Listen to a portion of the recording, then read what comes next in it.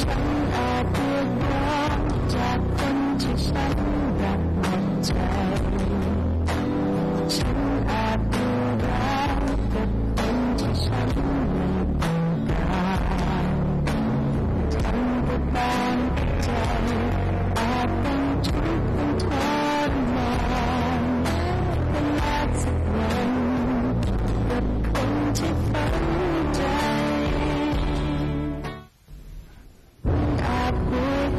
เสียงเสน่ห์ดึงดูดแบบนั้นผู้ชายคนไหนต้องชอบทุกรายค่ะยังไม่เชื่อไงทำไมเขาได้คะมันจะรู้จะเจอเอาให้งานแต่งมึงเล่นไปเลย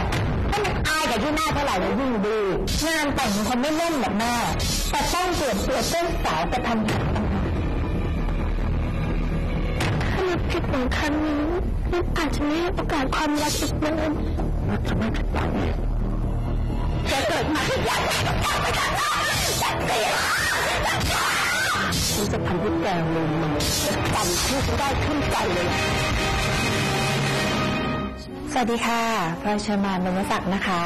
นักแสดงจากละครเรื่องกุหลาบไร้หนามค่ะรับบทเป็นนันทวดีค่ะนันจะหาทางบีบเอาเงิน30 ล้านของนันมาให้ได้คอยดูริบมันบ้างก็แล้วกันก็เปลี่ยนนะคะมัน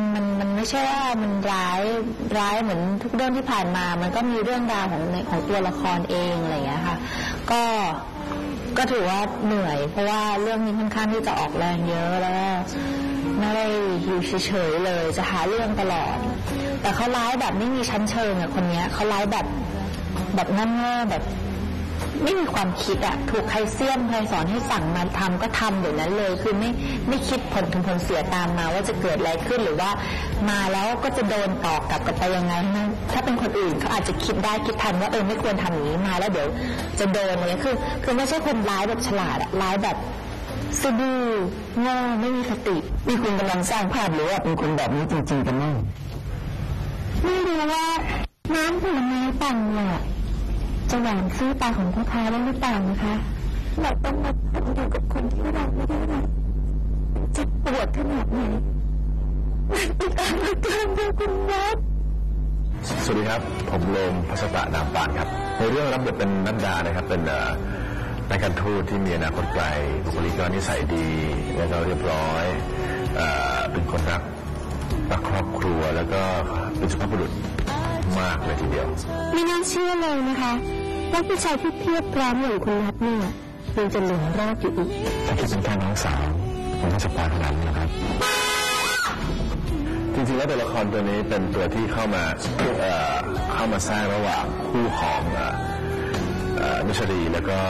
คุณสารัตน์นั่นก็คือซึ่งเขาอกหักกันเราก็เข้ามาเป็นเหมือนคนค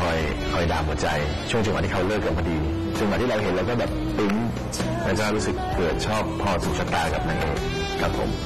ก็เลยเข้ามาในครอบครัวของนางเอกซึ่งพี่กับน้องเนี่ยเขาไม่ถูกกันอยู่แล้วถ้าพี่จะขอมั่นไว้ก่อนจะปฏิเสธพี่ไหมครับพอมันเลยเกินไปค่ะ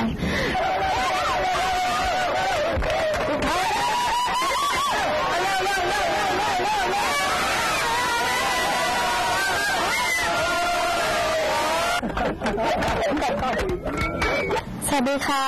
มีชื่อเอเชียนะคะชื่อเล่นยาย่าค่ะบทบาทที่ยาย่าได้รับในเรื่องกุหลาบไร้หนามก็คือนุชลีค่ะ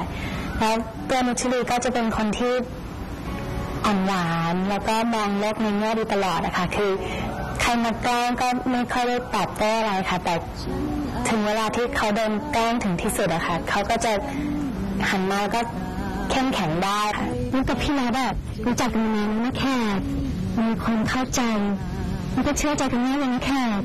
นั้นมาพนันกันไหมล่ะคือเป็นเราก้าวเดินเลยไปหมด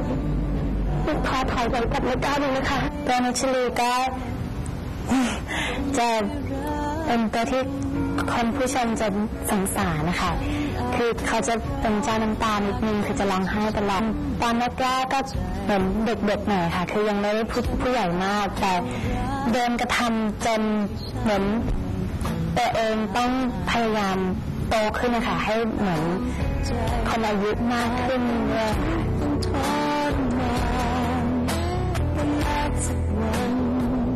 กับค ไม่มั่นใจว่าจะแต่งงานดีหรือเปล่าคะผมอยากถอนมั่นกับนุชนุชเคยผ่านประสบการณ์เลวร้ายมาเยอะขนาดโดนเพื่อแต่งงานมาแล้วนุชคงไม่โดนใครหลอกง่ายอย่างนั้นหรอกสวัสดีครับผมปาวลิตครับก็เป็นทหารเป็นร้อยโทสหรัฐรับบทเป็นทหารครั้งแรกครับหลังจากที่รับบทสาวแตกมาเยอะแล้วเปลี่ยนเป็นทหารบ้าง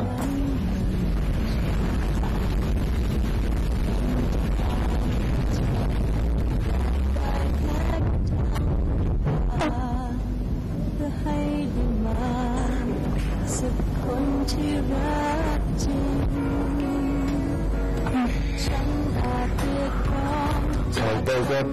จริงๆเป็นคนที่รักจริงนะครับแต่ว่ามันจะมีช่วงเวลาหนึ่งที่เหมือนกับว่าโลเลเพราะว่าความรักครั้งแรกกับผู้หญิงคนนี้นางเอกคนนี้มันเหมือนกับว่าผูกพันตั้งแต่แรกตั้งแต่เด็กจนโตมันก็ไม่ได้มีความรู้สึกว่าหวือหวาหรืออะไรแต่พอได้มาเจออีกคนหนึ่งก็คือพลอยมันมีเสน่ห์มันมีความเย้ายวนใจมันมีความที่อยากจะเข้าไปหาเขาอะเยอะกว่าคนนี้เราได้ตัดใจ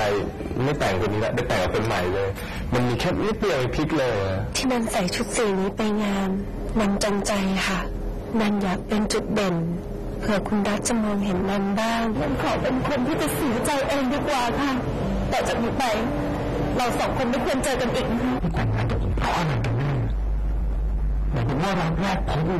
นันขอเบิกเงินเลือกแม่สัก10 ล้านนะคะคุณแม่นันเลือกไม่ถูกเลยค่ะ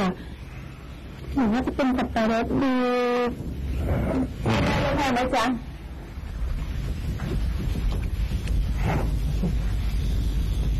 น้ำผลไม้รวมที่มีผลไม้หลายๆอย่างเนี่ยไม่ว่ารสชาติไม่อร่อยหรอกเลือกผลไม้อย่างเดียวได้รสชาติที่ชัดเจนแม้ว่าอร่อยและเหมาะสมที่สุดจ้ะสวัสดีค่ะพี่แหม่มจินตลาสุขภัทรค่ะชื่อนวลนะคะนวลใจจริงๆแล้วมันจะคุณนวลอะไรเงี้ยค่ะก็คุณแม่จะเป็นผู้หญิงแสนดีนะคะใจอบอ้อมอารีอะไรเงี้ยแล้วก็รักลูกแล้วก็คือสงสารน้องพลอยอะไรเงี้ยเราก็จริงๆเราเห็นใจเขาเพราะว่าเขาก็คือเป็นเรื่องไม่เชื่อใครของสามีของเราเหมือนกันอะไรเงี้ยค่ะ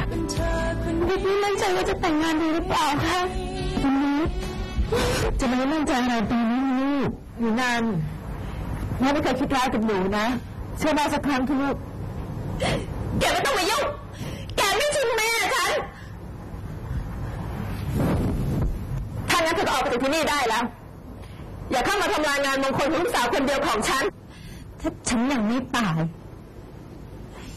พวกแกอย่าหวังจนได้อยู่อย่างมีความสุขเลยคือเรื่องที่เกิดขึ้นก็เพราะว่าครอบครัวของพี่แหม่มเองนะคะในเรื่องก็จะมีเป็นคุณแม่ของสามีนะคะแล้วก็มีลูกสาวคือน้องยาย่าคือสุจรีอะไรเงี้ยค่ะในเรื่องแล้วก็ตัวพี่แหม่มเองคือไปตามลูกสาวเป็นคือสามีเนี่ยที่เสียชีวิตไปแล้ว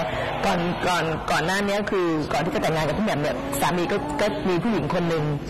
แล้วก็ผู้หญิงคนนั้นท้องนะคะก็ออกลูกมาเป็นน้องพลอยแล้วก็ในเรื่องก็คือสามีเขียนพินัยกรรมไว้บอกว่าให้เอาลูกสาวคนนั้นน่ะเข้ามารับมรดกด้วยเขาจะมีเงินส่วนหนึ่งให้หรือมรดกส่วนหนึ่งให้แล้วก็ให้มาอยู่ในครอบครัวอะไรเงี้ยผู้ใหญ่ใช่แบบว่าให้แบบฝักเนื้อฝักตัวอยู่ครอบครัวอะไรเงี้ยแต่คุณแม่สามีคืนนี้เนี่ยไม่อยากได้ไม่พอใจอะไรเงี้ยแต่พี่แหม่มรู้สึกว่าตัวเองเนี่ยเหมือนกับว่าผิดอะไรเงี้ยค่ะว่าก็คือเขามีผู้หญิงอยู่แล้วแล้วก็มาแต่งงานกับเราอะไรเงี้ยก็เลยสงสารก็เลยเอาน้องพลอยเข้ามาอยู่ในครอบครัวแต่น้องพลอยเข้ามาน้องพลอยก็จะทำเรื่องให้กับครอบครัวแย่ที่สิ่งทุกอย่างของลูกสาวเราอะไรอย่างเงี้ยค่ะก็จะเป็นเรื่องราวเกิดขึ้นอะไรเงี้ยค่ะตัวน้องพลอยเองนี่เขาก็จะเล่นเป็นนำร้ายอะไรเงี้ยค่ะแต่สนุกมาก